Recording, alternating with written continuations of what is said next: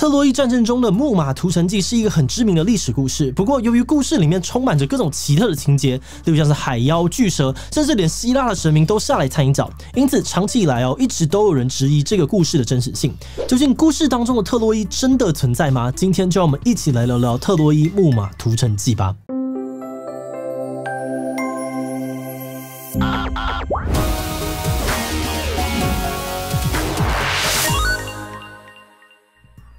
Hello， 大家好，我是志祺。传说中希腊人攻打特洛伊人的特洛伊战争持续了10年之久，而木马屠城记则是发生在最后阶段的故事。久攻不下特洛伊的希腊人有一天就想到了这个计策，他们偷偷打造了一只大木马，放在特洛伊的城门外，说是要给特洛伊人的礼物。而傻傻的特洛伊人就兴高采烈的把它拖进了城门内。而当晚躲在木马里面的希腊人偷偷的溜出来，打开城门，让城外的军队进来，才终于把特洛伊城给攻下来。在传说故事当中的特洛伊城因为贸易的关系，从中获取了巨大的财富。有一个说法是，特洛伊的最后一任国王普里亚姆呢，他其实拥有丰富的财宝，而且呢就藏在毁坏的宫殿当中。究竟特洛伊战争的故事是不是神话？还有普里亚姆的宝藏到底是些什么？今天就让我们一起来看看特洛伊城到底有没有存在过吧。不过按照惯例还是要先进一段工商服务时间。你觉得 AI 很难懂吗？我不是在说人工智慧，而是可以让人设计出好作品的 Illustrator。很多人一开始学习都是花时间靠自己慢慢摸索，但如果是透过 Set Knowledge 知识卫星推出的线上课程 Illustrator 高效设计攻略，就能够帮你更快掌握 AI。内容有3大面向，包含掌握 AI 技法、理解排版心法以及18款实战设计训练。不只可以让你快速的上手 AI 基本工具，了解版面设计原则等等，还能够从真实情境出发，教你如何用设计表达想法、沟通。当然，如果这些你已经很熟悉，这堂课也还整合了许多设计资源跟 AI 隐藏技能，可以让你设计更有效率。那大家有兴趣的话，6月12号前结账输入折扣码志祺设计，还能够享有500元的折扣哦！快点到资讯栏连结加入学习吧。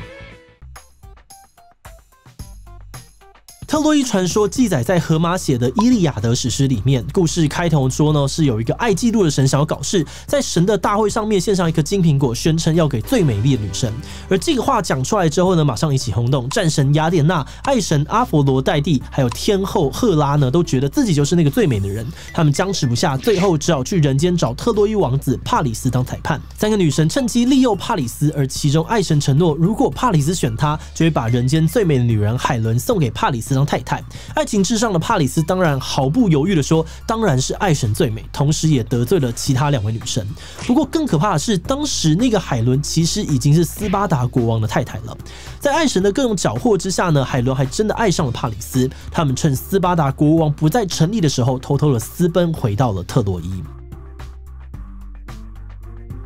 而当斯巴达国王发现整件事情之后，他整个气炸了，他召集其他希腊城邦的国王们组成联军，一起去攻打特洛伊，史称特洛伊战争。荷马花了很多的篇幅描述这场战争有多么庞大，例如希腊组成了1186艘船，10万多人的联军，而中间号称全身无坚不摧的英雄阿基里斯，还不小心脚踝中了一箭，伤到了所谓的阿基里斯腱而死。此外，希腊的众神在这场战争当中也扮演了各种重要的角色，例如太阳神阿波罗降下瘟疫给希腊联军，因为他们在战争过程当中欺负了阿波罗自己的祭司。而智慧女神雅典娜呢，则是介入了希腊联军的内讧，叫大家必须要同心协力，不能够吵架。不过这场因为爱恨纠葛引发的战争打了10年，真的太久了，然后大家最后都受不了。而最后呢，就在赫拉还有雅典娜的帮助之下，透过木马战术把特洛伊灭掉，终结了这场歹戏拖棚的战争。长久以来，许多古代的历史学家都相信这场战争是真的，甚至还有一说幸存的特洛伊人后来流浪到了意大利，变成了罗马人的祖先。但是也有历史学家忍不住提出质疑如果真的曾经发生过战争，那么特洛伊城到底在哪里？为什么一直都找不到相关的文物跟遗址呢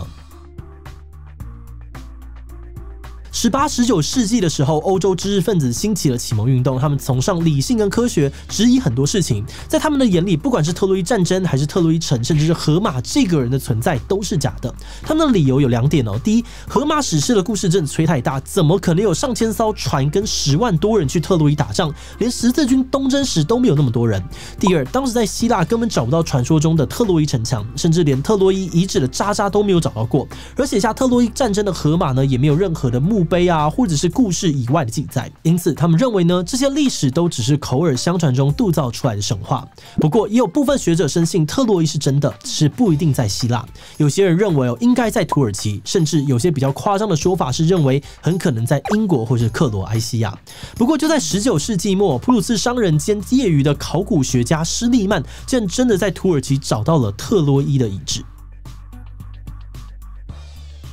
施利曼出生在德国前身的普鲁士，他经商很成功，年纪轻轻又赚了很多的钱。于是呢，热爱荷马史诗的他决定放下手边的工作，投入考古事业。当时欧洲社会其实非常崇尚考古，对他们来说，考古所需要的知识素养象征了一个人的文化水准。而另外一方面，如果成功挖到宝藏，也会为参与考古行动的投资人和考古学家带来一笔可观的财富。当时欧洲人在世界各地寻宝，包含是埃及、西亚、南美洲等等呢，都有许多的探险家。而施利曼在这波风潮之中呢，就将目光锁定在特洛伊战争上。他在英国考古学家卡尔沃特的鼓吹之下，决定去土耳其的安纳托利亚半岛的西北海岸的这个西沙利克挖掘。没有想到一挖就挖到了特洛伊遗址。被施利曼挖到的这个特洛伊遗址总共有9层。那这边呢，我们要稍微的说明一下，古时候的人们呢，常在一个城市毁灭之后，又在城市原本的基础上面再盖起新的城市。因此，古代遗址很多都是一层一层的，像蛋糕一样，而每层土丘都是不同年代的痕迹。一般来说，考古学家都是一层一层慢慢的挖，每一层都仔细的研究，辨别可能是什么时代。但当时呢，这个施利曼超兴奋了，就一口气挖到了底部，直接宣布最下面第2层就是当年特洛伊战争时期的这个城墙遗址。结果后来呢，这个考古学家发现施利曼根本乱讲，年代完全就是错的。因为根据后世考古学家的研究呢，认为特洛伊早在西元前3000年左右就已经存在了，而最有可能是特洛伊战争时期的城墙应该是在第7层，因为在第7层呢可以找到弓箭的箭头，还有大火烧过的城门遗迹，应该真的有发生过激烈的战斗。而这个时间呢，大概是在西元前13世纪左右。而更让考古学界不爽的是，施利曼直接把遗迹挖到最底部的行为破坏了大部分的遗址。有学者嘲讽的说：“哇，之前希腊人想要把特洛伊城墙拆成平地都没有做到，结果施利曼做到了。”不过施利曼当然不会因为找到城墙遗址就觉得满足，他还把挖到的大量宝藏都偷走了。这批宝藏是施利曼在挖掘过程当中发现的一整批黄金首饰，总共有8750枚的金戒指，还有各种皇冠啊、手镯、腰带等等。他也不管这些宝藏跟特洛伊战争是不是同时期的，就擅自用传说中特洛伊国王的名字说宝藏呢是普里亚姆的宝藏。另外，他还让他的太太带着挖到了这个皇冠跟项链牌照，说这些是特洛伊战争当中海伦的首饰，非常的高调。这个照片后来被当时的鄂图曼土耳其帝国看到，帝国政府超级的不爽，监督考古工作的官员呢，还因为没有回报宝藏的事情被抓去关。同时呢，他们也取消了施利曼的考古许可，要求他要把挖到的宝藏按照当时的规定上缴一半给帝国政府。但施利曼早就把首饰走私到普鲁士去了，而施利曼自己呢，也偷偷离开土耳其，跑去希腊继续挖其他的遗址，搞得希腊人神经兮兮，还派特工监督他，避免有前科的施利曼又要从遗迹里面偷走些什么。而气急败坏的土耳其政府呢，因此起诉了施利曼。最后，施利曼勉勉强强的还了一些宝藏给土耳其，而剩下的呢，则是到处向其他的国家兜售。据当时有接洽的这个大英博物馆表示呢，施利曼的开价是500万英镑。大英博物馆对此犹豫不决，最后由柏林皇家博物馆收购。因此，目前世界上面最主要收藏普里亚姆的宝藏的国家，除了土耳其就是德国。不过，其实还有一个国家也有很多普里亚姆的宝藏，那就是俄罗斯。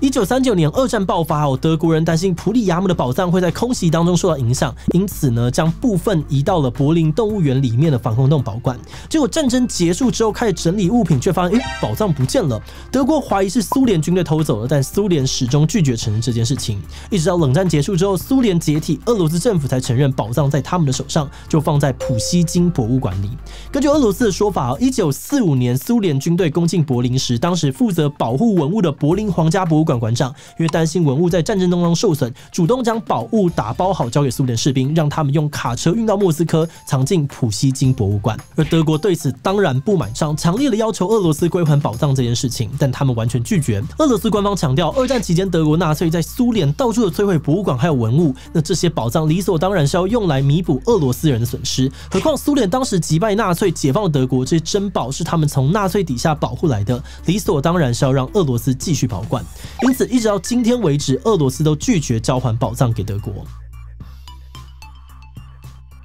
今天聊到了特洛伊的遗址跟普里亚姆的宝藏的故事，让我们想起以前聊过埃及要求大英博物馆返还埃及文物的讨论。有人说文物从哪挖出来的就该是那国的，有人说好好保存并且发扬光大让世界知道的博物馆也功不可没。要是还给原本国家却保存不当，那可能就会是人类文明的重大损失。特洛伊遗址的宝藏比埃及文物的故事更曲折离奇，先是被德国人从土耳其走私出走，再被俄罗斯抢走，转了好几手的宝藏至今都要不回来。目前包含原属地土耳其认为自己受害的德国以及希腊文明的继承人希腊都认为自己拥有这批宝藏的权利，只是好像也没有人真的强烈的去跟俄罗斯抗议，请他们把东西给还回来。好的，那影片的最后呢，想要问大家对于普里亚姆的宝藏归属，你有什么看法吗？应该还给土耳其哦，无论他们是否有能力保护古物原始拥有的国家就有权利拥有。B 还给希腊是希腊文明的一部分。C 德国有花钱跟施利曼买有花钱的人才能有。D 俄罗斯他们战争受到损害，本来就有人应该要赔偿。其他留言告诉我们吧。最后，如果你喜欢今天的影片，欢迎分享出去，让更多人知道特洛伊战争其实是真的。此外呢，也可以点击这个地方看看大英博物馆为何不想要归还文物，以及乾隆印章 boy 的故事。那么今天的这期就到这边告一段落，我们就明晚再见喽。